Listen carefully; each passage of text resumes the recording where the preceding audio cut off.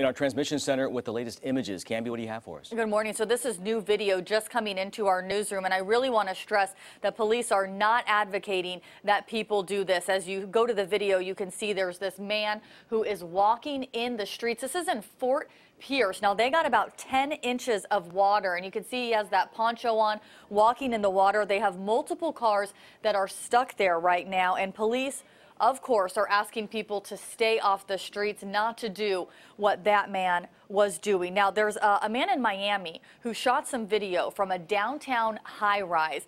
Let me take you to that video, because as he's up there on the high-rise, you're looking at Biscayne Bay. As he pans over, there's actually a sailboat that is stuck in the water. You're seeing the tail end of the video, actually. What this is showing you, that's a sidewalk. Where those trees are, there's nothing left of the sidewalk. Over there, there's a big plank that is in the water, and he thinks that that might have come from the boardwalk that's there. And then as he pans over, you can barely see it, but down there, sort of to the bottom right-hand corner, that is a sailboat that is just floating along in the water there. He was able to capture that from a high-rise. Very scary stuff.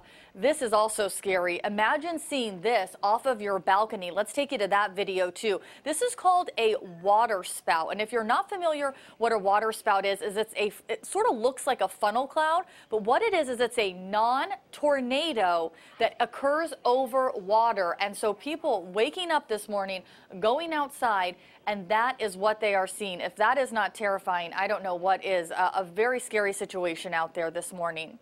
Yeah, Marianne and Tony? Lots of images. CBS Evening News talked to somebody who was going to just hunker down on his boat in Miami and ride that out. There's not enough Dramamine in the world that could prevent ocean sickness. Can't think of a worse place. Oh, I can't think of a worse place. All right.